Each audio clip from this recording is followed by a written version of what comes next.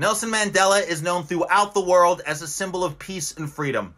He was an anti-apartheid revolutionary, a Nobel Peace Prize recipient, and is an icon of democracy and social justice.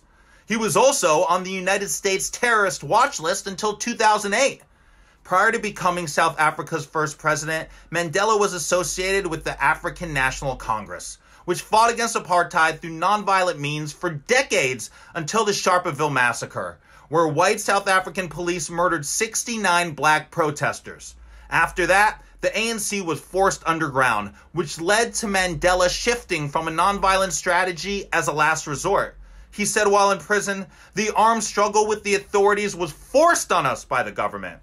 Mandela spent 27 years in jail before being elected president in 1990, and it wasn't until after his historic term as president that he was no longer considered a terrorist by the United States, when a bill was passed stating that terrorist and criminal activities associated with the opposition to apartheid rule in South Africa would not prevent him or other ANC members from coming to the U.S.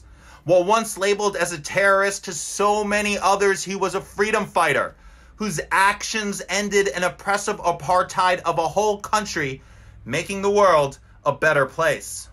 Something to consider next time you want to jump to label someone a terrorist.